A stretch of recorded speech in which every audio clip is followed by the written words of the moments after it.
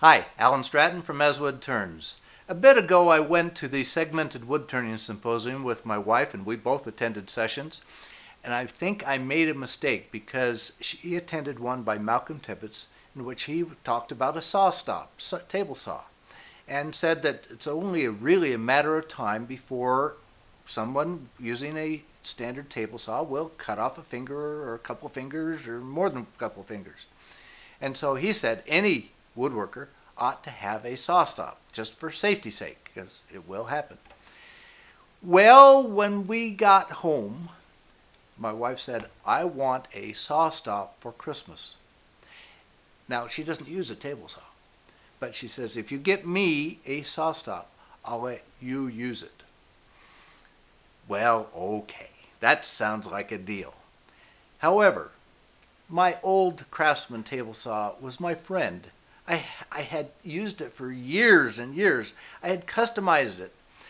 As you'll see, I had it up on a wooden base with casters under it so I could move it around easily. The base was long enough and wide enough to support the Incra fence and from that used to just bend and fall down. And I had jigs and fixtures that fit it, and it was like parting with an old friend, but it's something that I guess I have to do. So I spent this week moving things around. So I took the old saw off of the wooden base and I put the SawStop on my wooden base. Okay, that works pretty good. And I moved the Incra fence over to the SawStop, and that's worked well for me, so it should continue to work well. Couple of downers. The SawStop extension tables are kind of flimsy without their rip rails, so I had to do a couple of supports, but that was doable.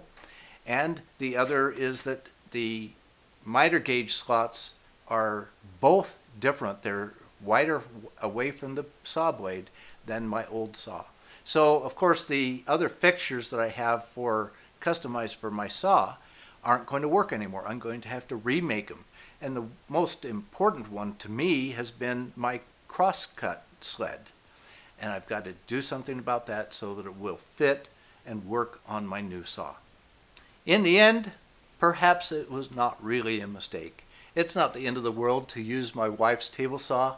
I can make the adjustments that's required. So until next week, this is Alan Stratton from As Wood Turns. Make sure you wear your full face shield. SawStops are not enough.